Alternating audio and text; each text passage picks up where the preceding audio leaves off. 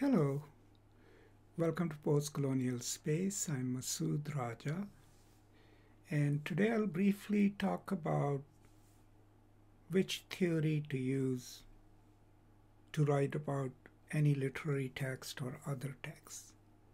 Now, I get this question every now and then through my website or through the channel where people want to know, oh, I'm studying this novel. Can I use this theory to study this novel or write about this novel?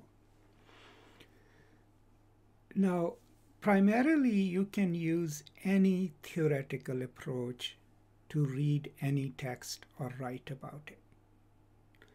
But your choice of theory will depend on what you want to do with the text. So technically, any theory or theoretical approach could be used to write about any text or read any text critically. So let's say you're reading a feminist novel, right? Now, obviously, if you're interested in women's issues or gender issues or issues of power that impact women's life, then you will use feminism. But feminism isn't one concept, right? Then you'll have to decide within that which feminists are you going to use, whose work, right? And then you will first explain your understanding of that work and then perform a feminist reading of a given novel or a novella, right? Jean Rhys's White Sargasso Sea, for example. Similarly, if you want to do a materialistic reading or Marxist reading of a novel, right, you will have to decide who do you want to use. Do you want to use Marx?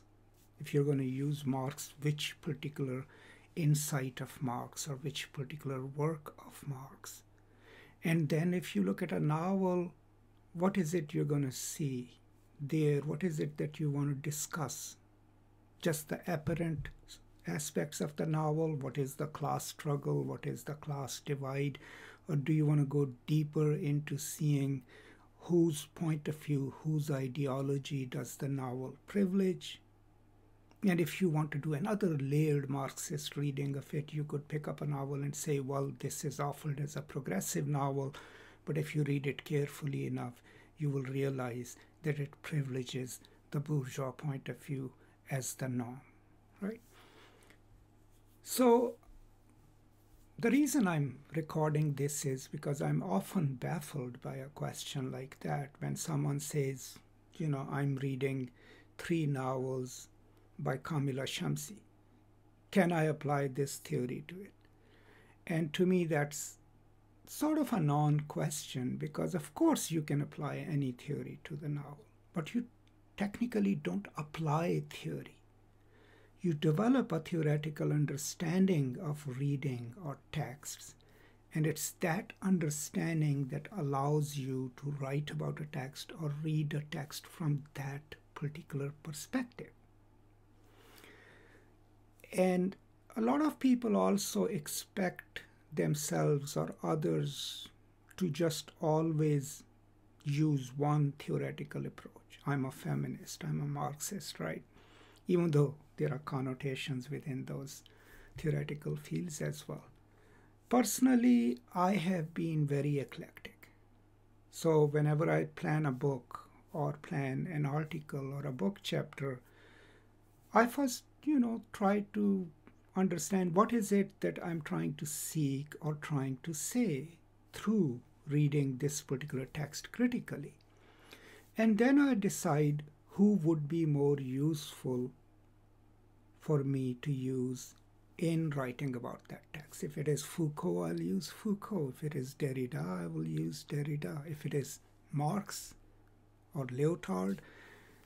So that kind of eclecticism, on one hand, denies you this deep expertise in one theoretical approach, but on the other hand, it enables you to use the tools that are available to perform a certain task that you have chosen for yourself. So in future, if you are writing a proposal or a proposing a paper or a dissertation topic, first of all, I have quite a lot of materials on the channel. Please go through them. But do remember that you are the ultimate arbiter of which theoretical approach to use, how to use it, and what to do with it as you read texts and write about them. Another thing to keep in mind is that there are no single answers in humanities, in literary studies. What you extrapolate from a text or write about a text will depend on your situation, your politics, your gender, right? Your worldview, and then whosoever you have read in theory or criticism, and how have those thoughts and ideas impacted your way of looking at the text, and all of that you will bring to bear on an act of reading or act of writing.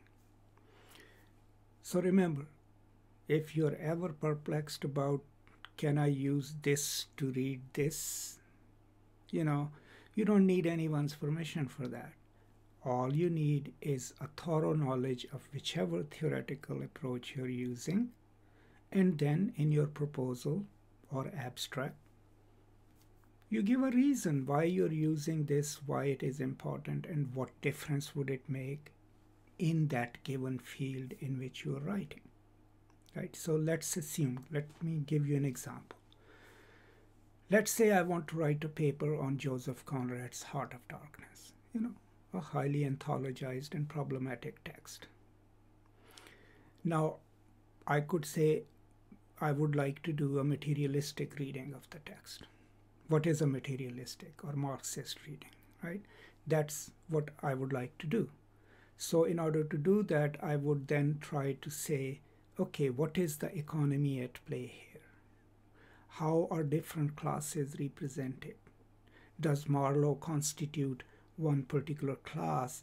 And if he does, is it his worldview that we are watching as we read the novel? Is it his worldview that underwrites our assumptions about the novel, or what is represented? So that's me looking at the class consciousness of the narrator himself, and then pointing out that what he is seeing or reporting or representing is not necessarily universal, but it is coming from that class point of view.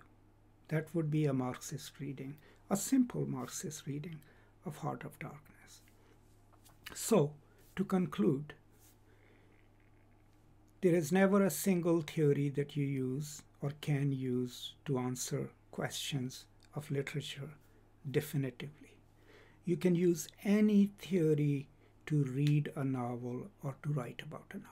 Chances are, if you have read theoretical approaches carefully enough and have internalized some of your knowledge, you're already reading with that perspective already internalized, right? But so when you're coming up with a project, maybe part of it would be defining, why am I reading like this? And then understand, oh, I'm reading it as a proto-feminist, I'm reading it as a Marxist, I'm reading it as someone informed by Althusser, right?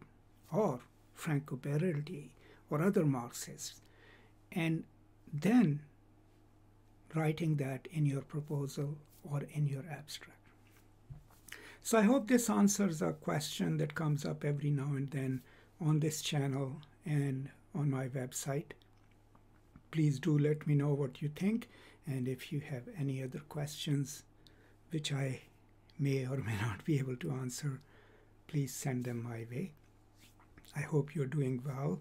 I hope you're taking care of each other. Please continue to do so. Be kind and generous to others, and I will now see you next time. Until then, as always, peace and love.